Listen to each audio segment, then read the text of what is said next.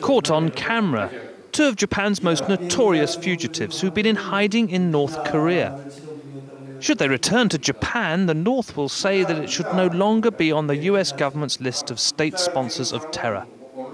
Now they're prepared to give themselves up, some 38 years after their botched hijack of a Japan Airlines plane led them to seek sanctuary in the communist North.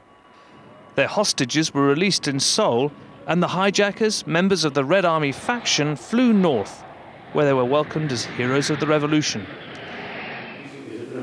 This may well be the first time that the hijackers Takahiro Konishi and Moriaki Wakabayashi have been filmed, here meeting with European parliamentarian Glyn Ford.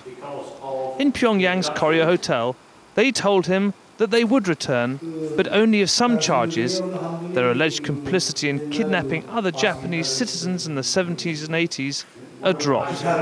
Of course, the North has admitted that they did abduct a number of Japanese and take them to North Korea back in the 70s and 80s. And there's still some unanswered questions about what happened to some of them.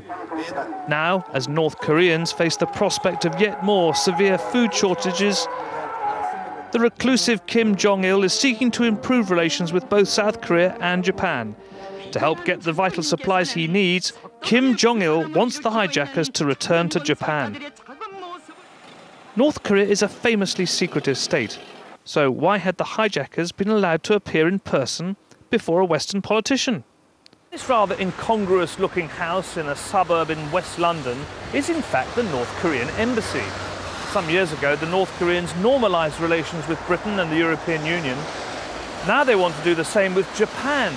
But their main objective is to be removed from the United States list of state sponsors of terrorism.